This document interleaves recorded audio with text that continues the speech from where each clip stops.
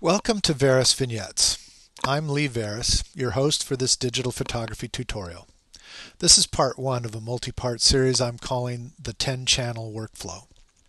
The 10-channel workflow represents a new approach to image enhancement that takes advantage of the unique channel structure of a photographic image as it exists in the three main color workspaces in Photoshop: RGB, LAB, and CMYK. Let's look at the first step in the workflow, raw processing. The 10-channel workflow has a simple set of goals for raw processing. First, do no harm.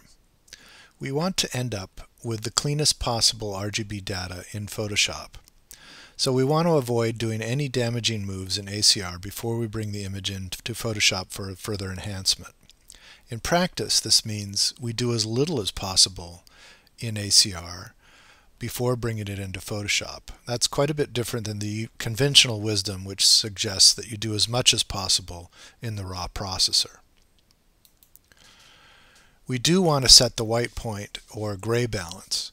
This is the first chance we get to address any color issues that are in the image. So we're going to take advantage of the white balance tool and setting custom white balances using a gray card, or establishing neutrality in the image using the white balance tool. Very important step. We might want to do fill light or recovery. If there's any missing shadow detail or highlights that are clipped, we can sometimes recover detail using fill light or recovery sliders. But never use both of them at the same time, one or the other, and never push them beyond 50%.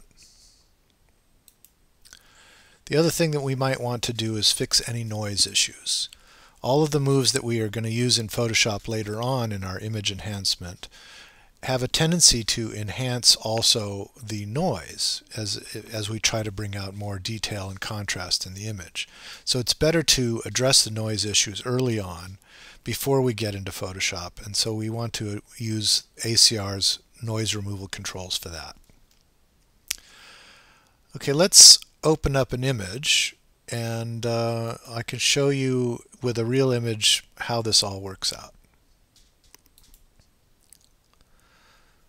Okay, so I'm going to open up this image here, and it's not ideal. It's a little underexposed. I always want to look at these images with all the slider settings here at 0. It's very important to see where we are at ground level without any enhancements in place. So set up your raw processor ACR for 0 slider positions, and then we start to evaluate the image. And this one's a little underexposed. The camera reacted to the bright white clouds and closed down, rendering the clouds closer to gray, and we need to brighten them up a little bit. So I can use the exposure slider, but I want to look at the histogram up here in the upper right corner, and when I move the exposure slider, I don't want to go too far. I want to leave some headroom. As you can see right here, there's some blank space in the histogram. It's not all the way over to the right. Very important. We want to leave some headroom there. And we'd also like to have some room on the shadow side of things. So on the left side of the histogram, I'd like some space there too. And right now, it's pretty close to the end. It's because we have some dark trees over here in the image. And so it's a good idea to lighten those up. So I will use the fill light. So we'll move this over. In fact, I'll move it all the way to 50% here. And now I've bought some space on the shadow side, some headroom here. And it's about the same as I have on the highlight side. This is the setting that I want to bring the image in. Lots of room in the shadow, lots of room in the highlight. Now our next step here is to make sure we have some a neutral white point in the image. So I use the white balance tool here, and I'm going to click on a light gray area in the clouds, and you can see that we've adjusted the temperature just a little bit to neutralize the whites, and that's all we need to do for the color. The only thing left for us right now is to work on the noise. So for that, I'm going to zoom in here. And we'll go to 200%. This is the noisiest area in the image, the shadows. So we're going to use the Detail tab here. And that gives us our noise reduction sliders. So we'll start with the color noise.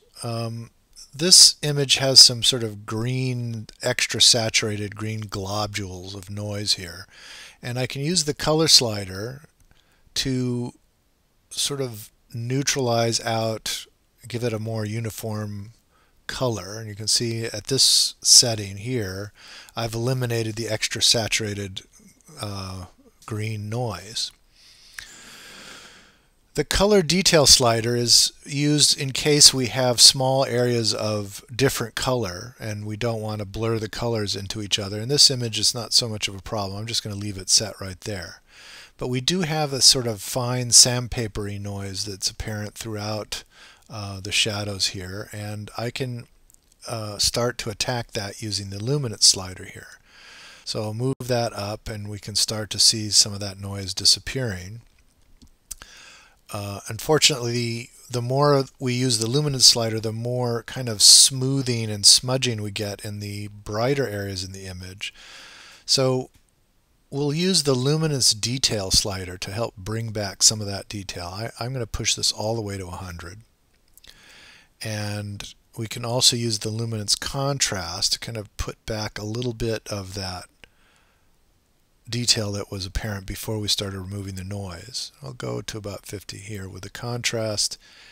And now we can kind of see how much luminance noise we can eliminate before we start getting too smooth. So if I put too much, you can kind of see that it starts looking sort of smudged out and lacking in detail. And as I come back now, I can bring back just enough detail to make it work for me. If I take out all the luminance to 0, I bring back the noise. So I want to find a happy medium here. Kind of eliminate as much noise as possible, but retain as much detail as possible. Okay, so that's looking pretty good to me, and that's it. That's all we really want to do with this image. And you'll notice that the image is sort of flat and dull, and really this is the ideal. I want to avoid clipping any information in any of the 3 channels, and the only way to ensure that this happens is to make sure that the image doesn't have too much contrast or especially too much color saturation. So I'm leaving all my sliders at 0, and I just use the fill light and exposure to bring the image into the right range so that the histogram is now kind of grouped towards the middle. And now everything else we're going to do with this image we will do in Photoshop. So we'll open it up and begin our next step in the process.